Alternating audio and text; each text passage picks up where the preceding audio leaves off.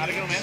I didn't get any flat tires and my chain didn't fall off, so I totally crashed. Let's take a look on this side of the road. Nothing, it's cool. I'm just, yeah. No, I totally wrecked over there. Right after I saw Haley Foster, and she was like, make our parallels proud. And I said, I'm going to crash, and then I didn't. Yeah, as Andrew just said, how these things ride today? These things? Yeah, well, these things are money, man. You got a shandy in those? Yeah, I had to. I figured there was a little too much grit for the denim on taint. Yeah. Nice. Now, but let's talk serious for a second. Is this good preparation, do you think, for Sunday? Yeah, totally. It's good to have race laps on the course. Like, I don't have to thrash one of my perfectly good bikes to get some fast laps and figure out some lines, figure out where I can push too hard and crash, and figure out where I can ride fast. So, but I'm going to wager $5 right now that I did faster laps on this today than I will in the race. So what do you take away from this going into Sunday? You learn anything new? Any changes you make?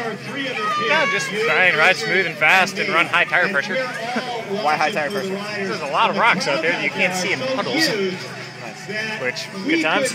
Who's your pick for Sunday for the men? Me. Good. Who's your second place pick? I'm going hometown. There's a lot of long straightaways, man. Like Ryan's going to be able to actually lay some power down, which I hope Ryan wins. I mean, it's his hometown race. It'd be cool if he did. So we'll see. Other than that, probably one of those little green guys, and go from there. Thanks, Adam. Hey, are you running tubeless today, Adam? These are tubulars. Tubeless or tubular? Tubulars. Yeah. What kind of pressure are you running? 32, like kind of high-ish for sure. Where'd you get your separation?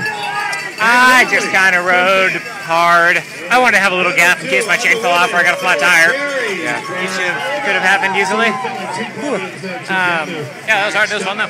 Yeah. Trying not to ride too hard, but pretty hard. You've been riding a bit of single speed this year. I know you have this bike as a pit bike or rad racing. This bike's year, rad, right? man. This thing feels so awesome. Just no stuff, rubbing, and it's like I might be running this on Sunday. We'll see. Yeah.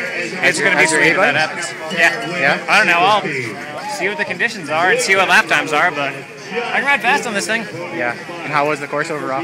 Sweet. It's good. Yeah. Good mix. Good shape. I mean, it's just wet and interesting, and this course needs nasty weather to be interesting, so we got it. Yeah. Some ice, some snow, some mud, some good times. How about your decision to try to ride that run up every time? Oh, I mean, you might as well. Whatever. It obviously wasn't faster, even if you made it to do it, because you had to swing so far out. But I bet by Sunday it's dry enough that everyone's riding it. Yeah. There's a good line there. I almost got it on the last lap, one. Yeah, it looked like it.